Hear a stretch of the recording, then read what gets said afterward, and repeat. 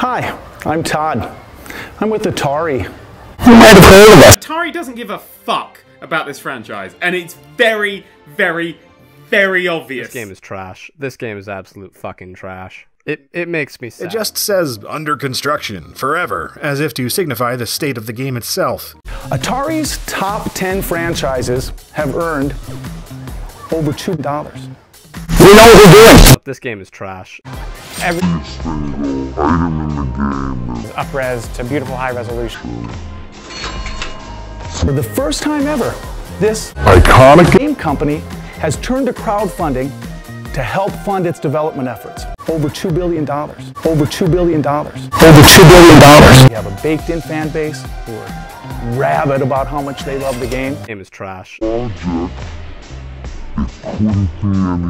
This is our opportunity to do this together. It's official. Atari's turning to the crowd to help us fund Roller Coaster Tycoon on the Nintendo Switch. Over $2 billion.